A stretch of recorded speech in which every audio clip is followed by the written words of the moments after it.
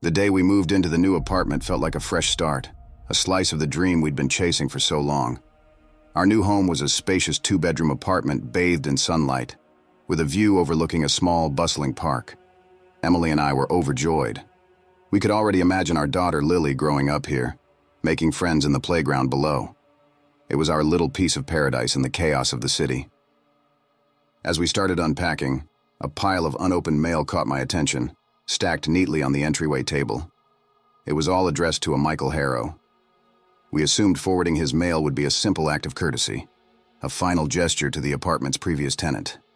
But when I took the stack to the post office, the clerk's brow furrowed with confusion as she typed Michael's name into her system. "I'm sorry," she said, glancing up at me with a hint of concern. "But there's no forwarding address left for him. It's like he just vanished."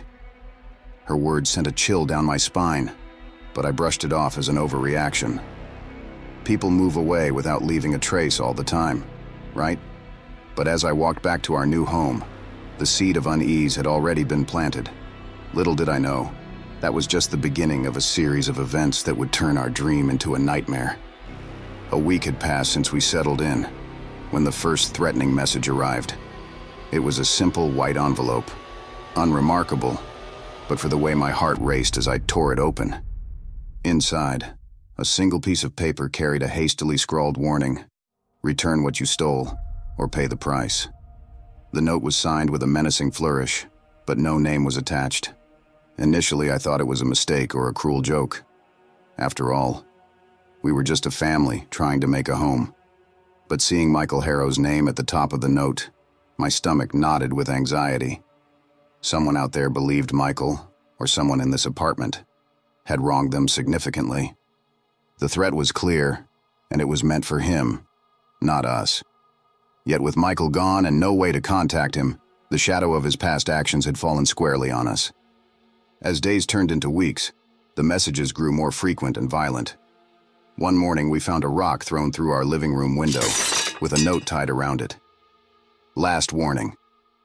Shards of glass littered the floor like icy fragments of our shattered security. Emily's hands trembled as she swept them up, her eyes wide with fear. We started keeping the curtains drawn and double-checked the locks at night, but the sense of safety we'd once felt in our new home had eroded completely. One evening, while returning from a late shift, I felt the distinct sensation of being watched as I approached our building. The street was unusually quiet. The usual hum of city life dimmed as if holding its breath. As I fumbled for my keys at the building entrance, two figures stepped out of the shadows.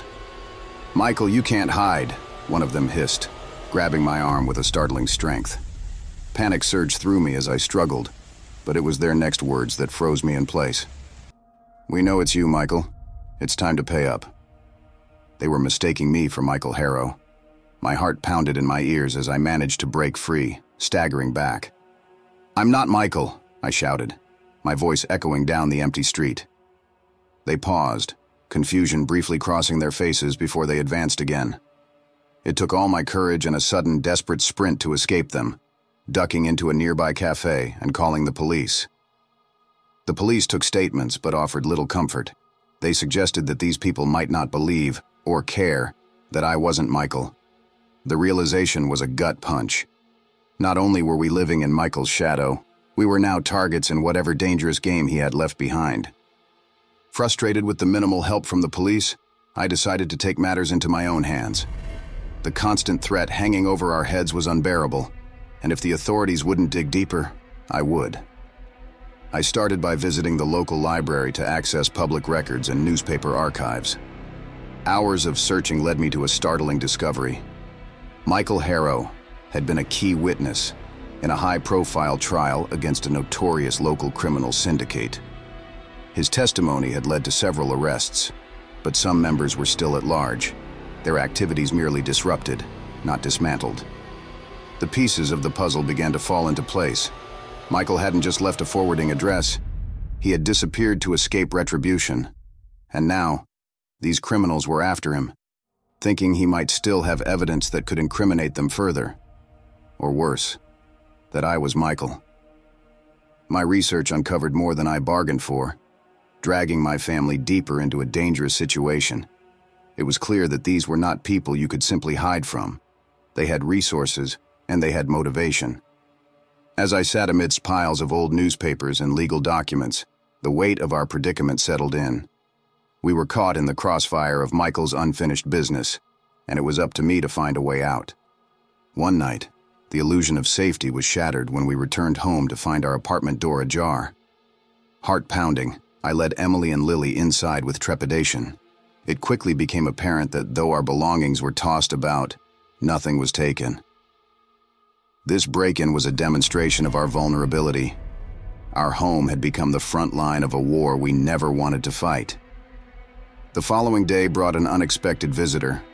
An FBI agent named Agent Thompson showed up at our doorstep. He revealed that Michael Harrow had been placed in the Witness Protection Program after his testimony, which had led to a significant disruption of the syndicate's operations. The resemblance between Michael and me was an unfortunate coincidence that had escalated the threat against us. Agent Thompson explained that the syndicate likely believed Michael was still alive and hiding, possibly even that he had staged his disappearance to live freely under their noses. This mistaken identity placed us directly in their crosshairs. He offered FBI protection, but the thought of uprooting our lives was overwhelming. With the FBI now involved, our situation took a turn. It was no longer just about evading danger. It was about actively engaging with federal authorities to dismantle the lingering threat of a powerful enemy. Agent Thompson's presence offered a glimmer of hope, but the road ahead promised to be fraught with peril. The crisis peaked one evening as I was ambushed while taking out the trash. Swift and silent, masked figures grabbed me. A cloth doused in chemicals clamped over my face, plunging me into darkness. When I awoke, I was bound in a dimly lit, unfamiliar room, the stench of mildew in the air. My captors, rough and impatient, demanded information they believed Michael had hidden, documents that could further incriminate members of their syndicate. Desperation clawed at me, but a sliver of strategy took hold. I realized that maintaining the pretense of being Michael might buy the FBI time to locate us. "I'll talk, but you won't get anything if something happens to me," I rasped, trying to emulate what I imagined Michael's demeanor would be. My heart hammered as I played the part, each second stretching taut with danger, hoping my act would be convincing enough to keep me alive until rescue arrived. The gamble paid off. While I stalled, the FBI, using the bits of information I'd managed to provide before the kidnapping, traced my location to an abandoned warehouse on the city's outskirts. The hours I spent in captivity were agonizing, filled with a mix of fear and feigned confidence. Each minute felt like an eternity as I awaited either my end or my rescue. The rescue came with the intensity of a storm. Flashbangs erupted, disorienting my captors as FBI agents stormed the warehouse. In the chaos, I barely registered the shouts and the sounds of struggle until Agent Thompson cut through my restraints, pulling me to safety. In the aftermath, our family grappled with the echoes of terror that had invaded our lives. The apartment, once a symbol of new beginnings, now felt haunted by the events that transpired within its walls. We decided to move, seeking a fresh start away from the shadows of the past. The FBI's investigation eventually uncovered that Michael Harrow had indeed died shortly after entering witness protection. His death, obscured by secrecy to protect the investigation, had now been avenged with the dismantling of the syndicate that targeted him. As we packed to leave, I discovered a loose tile in the bathroom. Behind it was a note from Michael, his handwriting shaky. "I'm sorry to whoever finds this. I brought danger to this place. Leave before they mistake you for me." His words, a chilling reminder of our entanglement in his fate, urged us forward to our new life, away from the remnants of his. The operation led to the arrest of key syndicate leaders, significantly crippling their operations. As we drove away from the scene, the relief was palpable, but so was the realization of how close we had come to disaster. The threat was neutralized, and finally, we could breathe again, the weight of constant fear lifting slowly from our shoulders. We finally did it.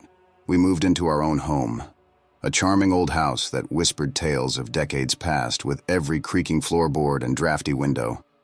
It was ours, a place to plant roots, quite literally, as our first family project was to overhaul the neglected backyard.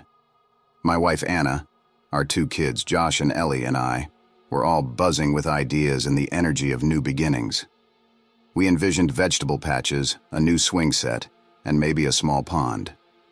The excavation began on a crisp Saturday morning.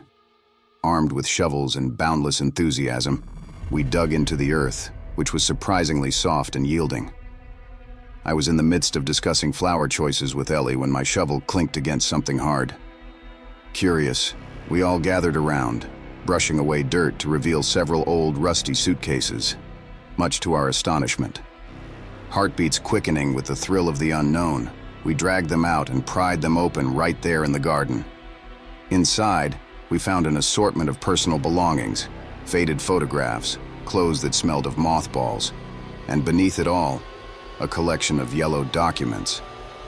As I flipped through them, a ledger filled with meticulous entries of names and numbers caught my eye, hinting at transactions that were anything but ordinary.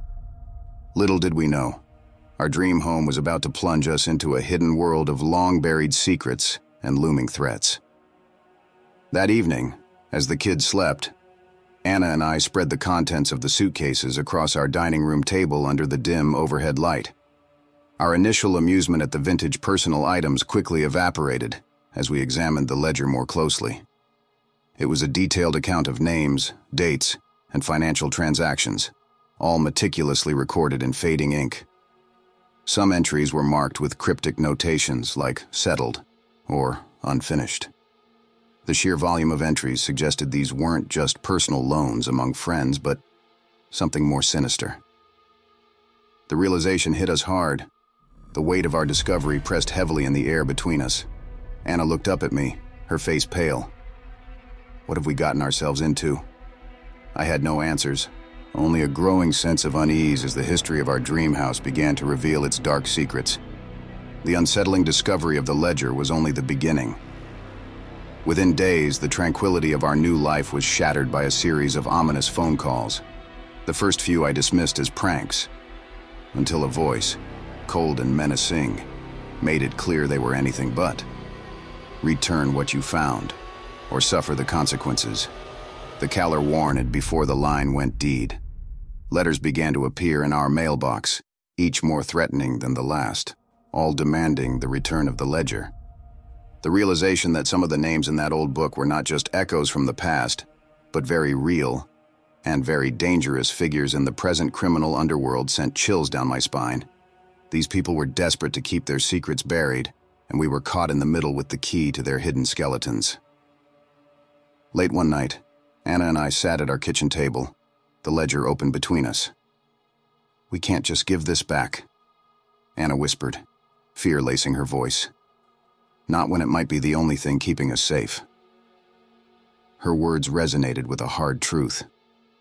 If we returned the ledger, we'd lose any leverage we had over the shadows encroaching on our lives. So, we made a decision. We would hold on to the ledger and use it as a shield.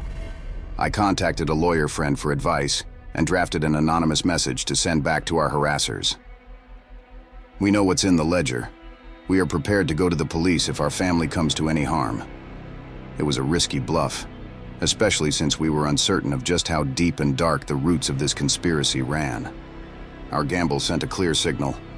We weren't going to be easy targets. But as I sent that message, part of me knew we were stepping deeper into a game that was far bigger and more dangerous than anything we could have imagined. Determined to protect our family, yet desperate to end the nightmare, we chose to contact one of the less menacing names listed in the ledger. Through a secure, anonymous email, we offered a trade, the ledger for our safety. The response was swift and terse, agreeing to meet at an abandoned warehouse at the edge of town. The stakes were high, but we felt this was our best chance to sever ties with this hidden world. The night before the meeting, Anna and I sat down with the kids at the dinner table. We didn't disclose the full danger of the situation, but we stressed the importance of staying with their grandparents for a few days. "Just a little vacation while Mom and Dad take care of some grown-up stuff," I explained, masking my anxiety with a forced smile. After dropping the kids off, Anna and I prepared for every conceivable outcome. I contacted our lawyer friend again, giving him details of the meeting and instructing him to act if he didn't hear from us within a few hours. We packed a small bag with essentials, including a discreetly placed voice recorder to document the exchange. Our every move was calculated, yet as we drove to the warehouse, the weight of our decision pressed heavily on us. This was it, a pivotal moment on which our future hinged. The warehouse loomed before us, a silent behemoth in the twilight, its walls scarred with graffiti. Our hearts pounded in unison as we parked the car in the shadow of the structure and proceeded on foot, the ledger secure in my backpack. The air was thick with the acrid smell of old oil and rust as we entered the cavernous space. Inside, figures emerged from the darkness. Their faces were hard and unreadable, their eyes reflecting no emotion. The leader, a tall man with a scar tracing down his cheek, stepped forward. "The ledger," he demanded gruffly, his hand extended. As I reached into my backpack, every nerve in my body screamed in tension. I handed over the ledger, and for a moment, there was a heavy silence as he flipped through it. Just as he nodded to his companions, a sudden cacophony of sirens wailed in the distance, growing louder. The criminals tensed, eyes darting toward the sound. The police, led by our family friend from the force, stormed into the warehouse. Lights flashed, and officers shouted commands. Caught by surprise, the criminals were quickly subdued and handcuffed. Our family friend approached, his expression a mix of relief and sternness. "You shouldn't have had to do this," he said, clapping a reassuring hand on my shoulder as the police began securing the scene. Relief washed over us in an overwhelming wave. The intervention was timely and decisive, pulling us back from the brink of a potentially disastrous confrontation. Our gamble had paid off, but the real implications of our actions were just beginning to dawn on us. As the dust settled and the last of the suspects were led away, our family friend and officer, Sergeant Miller, joined us away from the chaos. His usual composed demeanor was replaced by a reflective, almost remorseful expression. "There's something you need to know about why I've been so involved," he began, his voice low. He revealed that the original owner of our house was his great-uncle, a man whose life had spiraled into the underworld, tainting their family name with criminal associations. "When you found the ledger and these threats began, I saw a chance to right some of the wrongs, to clear our family's name and protect yours," he explained. The revelation added layers to our tumultuous experience, intertwining our fate with his in ways we had never imagined. Sergeant Miller's personal stake in the matter had driven him to ensure our safety, bridging past and present in a bid for redemption and justice. In the quiet of our new home, far from the shadows of the past, Anna and I watched the kids play, their laughter a soothing balm. As we unpacked the last of the boxes, Ellie, our youngest, called out from the attic, "Look what I found." Her small hands held open a secret compartment hidden beneath the floorboards. Inside, an array of old, dusty letters lay waiting. As our eyes met over her discovery, the familiar thrill of curiosity was tempered with a cautious edge. Our new chapter had just begun, and already, the pages seemed filled with whispers of secrets yet to be revealed. Alex and I crossed the threshold of the old Victorian house, our hearts filled with a blend of awe and the thrill of new beginnings. Its towering presence in the quiet suburbs seemed to command respect, its ornate woodwork and sprawling ivy whispering stories of times long past. It was exactly the kind of home we had dreamed of, a place with character and history where we could plant roots and start our family. As I walked through each room, touching the cool, elaborate moldings and peering out the large bay windows, I could almost hear the echoes of laughter and life that once filled these spaces. Alex, ever the dreamer, was already planning renovations and imagining our future children playing in the lush garden. "It's perfect, Mia," he said with a smile that warmed the chilliest corners of the old home. On our second day, curiosity led us up the narrow attic stairs. The air was thick with dust and the scent of age, but it was the old, leather-bound journals piled in the corner that caught my attention.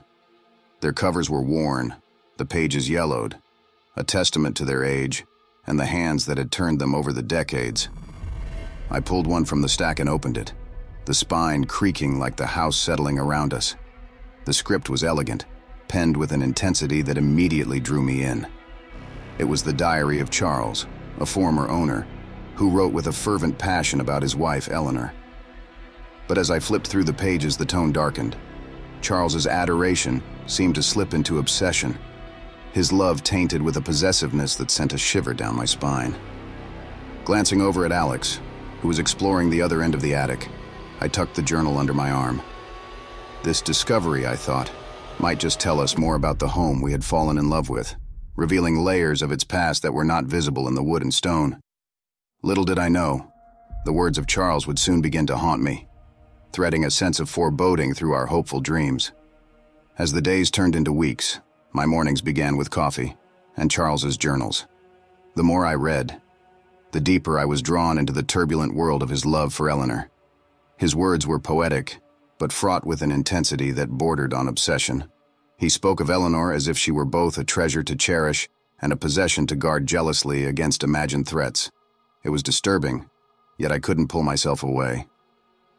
One chilly evening, as I sat reading by the fire, I came across an entry that chilled me to the bone.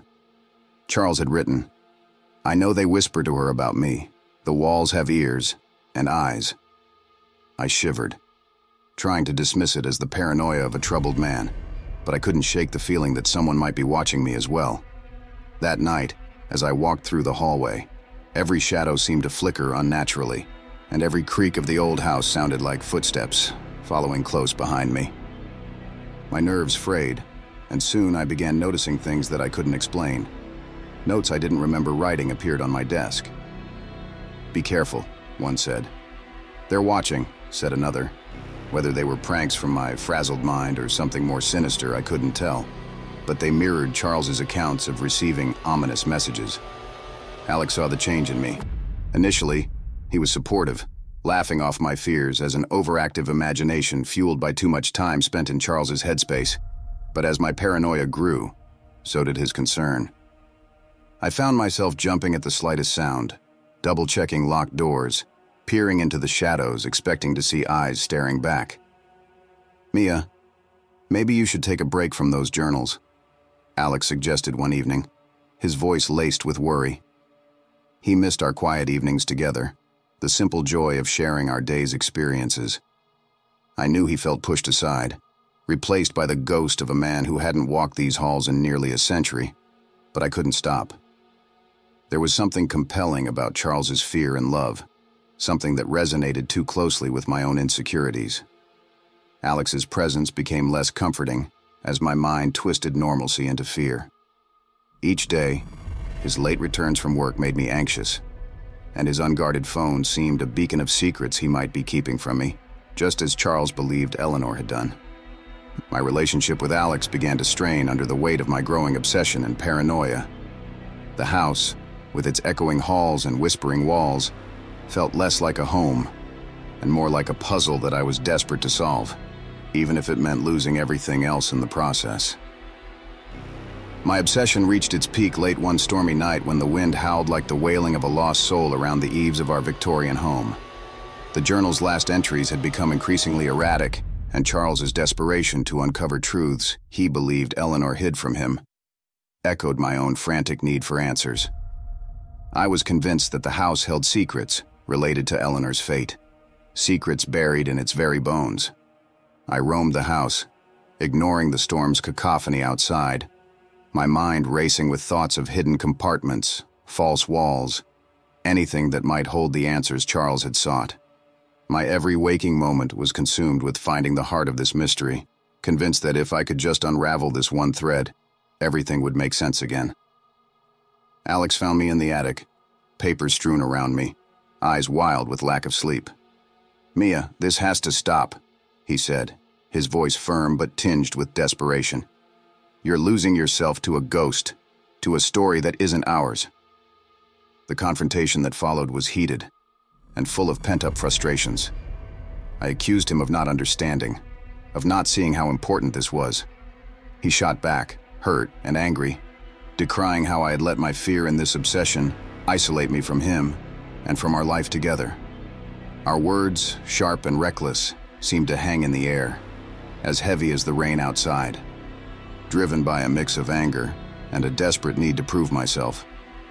I stormed off to the one part of the house we hadn't fully explored, the cellar. There, behind old wine racks, I discovered a false wall. Trembling, I pried it open, revealing a hidden room. Inside, amidst the dust and cobwebs, were Eleanor's personal effects, her diary among them. It chronicled her life with Charles, her fear of his jealousy, and her plans to leave him. A plan that, I learned, led to her tragic end during a confrontation, much like the one I had just had with Alex. The revelation hit me like a physical blow. The parallels between Eleanor's fears and my own current reality sent a chill through me. I understood then how deeply I had been drawn into reliving Eleanor's nightmare. Sitting among the relics of her life, I realized how my obsession had almost driven me to the brink of losing everything I held dear. I returned to Alex, the journals and Eleanor's diary in my arms, tears streaming down my face. The truth about Charles and Eleanor was out, a grim reminder of how easily love could turn into something destructive. I had to make a choice, to let go of the past and hold on to the life and love I still had. As the storm subsided, Alex and I sat quietly together, the weight of our earlier words and my discovery pressing down on us. We both realized how dangerously close I had come to losing myself in Charles and Eleanor's story, letting their tragic past seep into our own lives. This ordeal was a stark reminder that the shadows of history can loom large, casting long, dark echoes across the years. It was a lesson in how obsessions, if left unchecked, can consume not only the obsessed, but also those they love. In the light of the revelations, our home felt different, as if acknowledging its past had somehow freed us both. We understood that to move forward, we needed to leave the haunting legacy of the house behind, embracing our future with open, vigilant hearts. As we packed our belongings, it was clear that the experience had left an indelible mark on me. It had taught me about the fragility of trust and the strength needed to confront and overcome our deepest fears. Moving forward, I carried with me a newfound resolve to cherish the present and to nurture the bonds that truly mattered.